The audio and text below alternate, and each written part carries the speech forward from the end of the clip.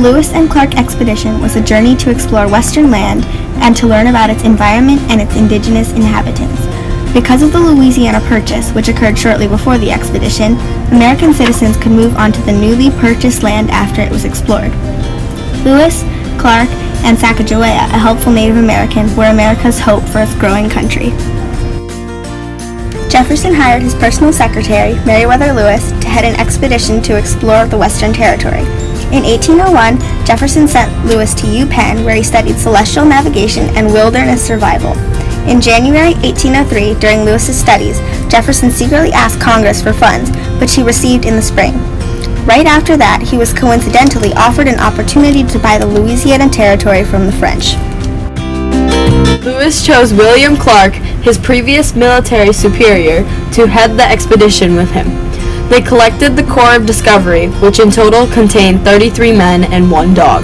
On May 14, 1804, the Corps of Discovery began its trek up the Missouri in St. Louis in the pouring rain. As they went on, Clark navigated and created maps of the areas. Lewis studied the area's plants, animals, and even rocks. They met many Native American tribes. Some, like the Oto and Missouri, were friendly, whereas some, like the Teton Sioux, were not. In late October, the Corps reached North Dakota and befriended a tribe of Hidatsa and Mandan Native Americans. Because winter was coming, they decided to stay and build a Fort Mandan, near the tribe. In the Hidatsa tribe were French fur trader Toussaint Charbonneau and his Shoshone wife Sacagawea. Because they both knew many Native American languages, Lewis and Clark hired them as translators. As they went on, Sacagawea helped them in many ways. As Clark said, "The sight of this Indian woman confirmed those people of our friendly intentions, as no woman ever accompanies a war party of Indians in this quarter." Therefore, Sacagawea and her baby were a sign of peace.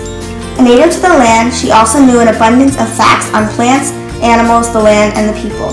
In fact, when they ran into a group of Shoshones, she even got them to give the Corps 2 horses. And now, a spotlight on Sacagawea. As a child, Sacagawea was an adventurous little girl with a big heart. She was the daughter of a Shoshone chief. One day, her tribe was attacked by Hidatsas, and she was kidnapped and taken to their village.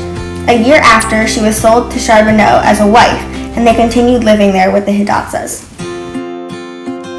As they continued on, they reached another large challenge, the Rocky Mountains.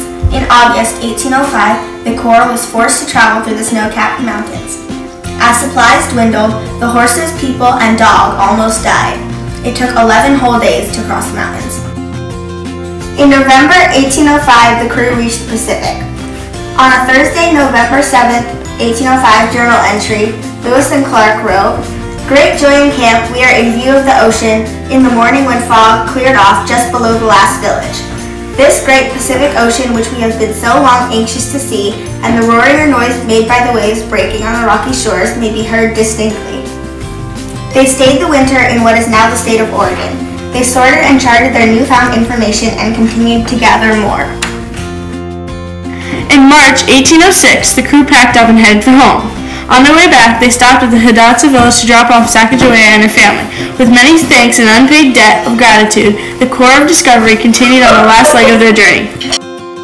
On September 23, 1806, the Corps of Discovery finally reached St. Louis. Their entire trip had taken 2 years, 4 months, and 10 days. Connecticut! Though the Corps of Discovery clearly did not travel to Connecticut in their expedition, a member of the Corps, Private Ebenezer Tuttle, came from Connecticut. He was part of the return party on the expedition, so when they met the Sioux and traded, he went back with some of the Sioux to get them to talk to Jefferson and to show the traded items. On the journey, his specialty was in artillery. He was born in New Haven, Connecticut. Conclusion. Lewis said, "Buffalo, elk, and goats or antelopes feeding in every direction. We kill whatever we wish. The buffalo furnish us with fine veal and fat beef.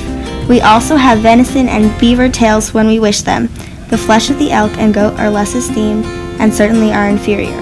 We have not been able to take any fish for some time past. The country is as yesterday beautiful in the extreme." The journey was not only to find information, it was also Jefferson's way to give the whole country a beautiful inspiration. The Lewis and Clark expedition had mainly 5 goals: to reach the Pacific Ocean, to make comprehensive maps of the West, to describe flora and fauna, to interact with the Native Americans in that area, and most of all, to live to tell about it.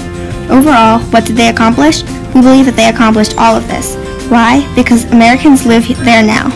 Had Lewis and Clark not had a successful expedition, Americans would not have the courage to move west because they would not know about it. Thanks to Lewis, Clark, and Sacagawea, America can be the beautiful country it is today.